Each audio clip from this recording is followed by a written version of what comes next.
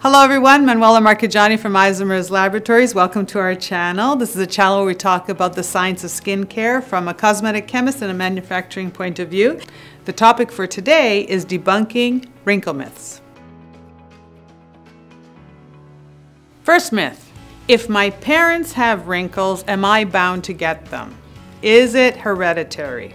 Well, yes and no. Aging, hopefully, is hereditary in the sense that as you age, your skin is going to age, you are going to start to see a change in your collagen quality.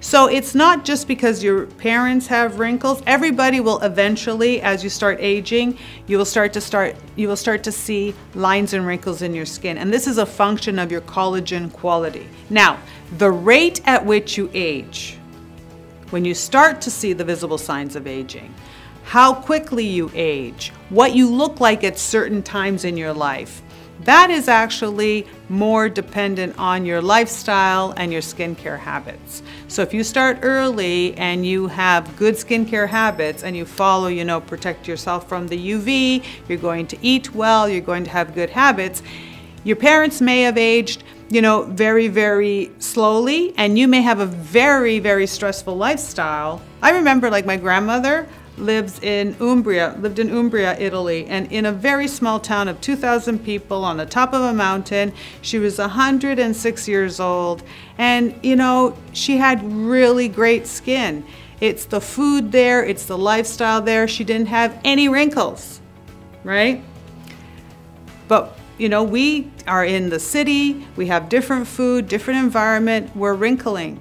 So you see, so it's also a product of what happens around you. Another myth, that there's one perfect anti-aging routine out there. There isn't. Everybody's different. We all have different lifestyles and different habits. So what works for me may not work for you. This is really something to understand. And what works for me today may not work for me next week or next year as lifestyles change. So you have to basically work with what you have, start paying attention. You may have to try a couple of things. If something is working, stick with it. If it's not working, figure out where is it that you want to go. What's your plan? What's your next step? And then start selecting products or routines that get you to that goal. Another myth is that moisturizing prevents wrinkles. Absolutely not. Moisturizing and wrinkles are not related, okay? This is wrinkle. What is a wrinkle? A wrinkle is an absence of collagen, right? So again, if you're thinking about fabric, you're thinking about a shirt, right? You see all the weave of your shirt, your fabric, the string that goes back and forth. If you start pulling those strings out, that's like the collagen in your skin. That creates a wrinkle. That is what a wrinkle is, an absence of collagen. A moisturizer, what a moisturizer does is it brings moisture, or it brings oil, lipid, it brings softening. It doesn't fill in the wrinkle or repair the wrinkle.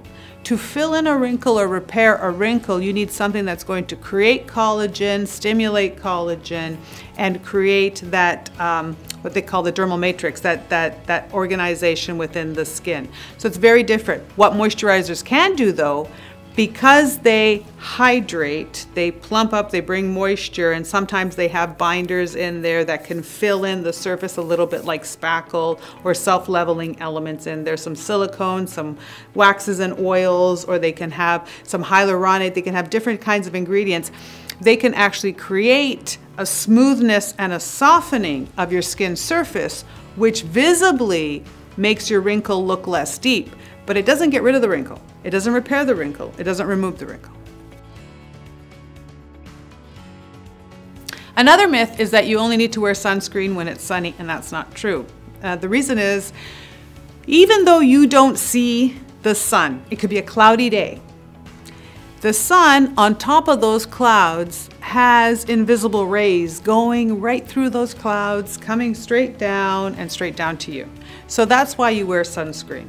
Also, this is why you wear the sunscreen in the winter time, because snow You know, a lot of times they're saying, well, it's snow, I'm not, you know, snow is water. Water is reflective, right? So that's actually going to bounce that on back onto you. So sunscreen all year, every day.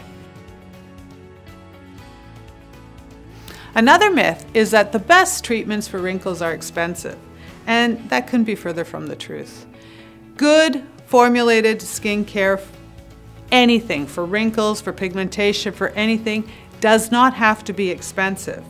The science is the truth, and it is designed, it is there, and it's available for anyone who wants to utilize scientifically sound ingredients that are peer-reviewed, where there's studies and they actually work.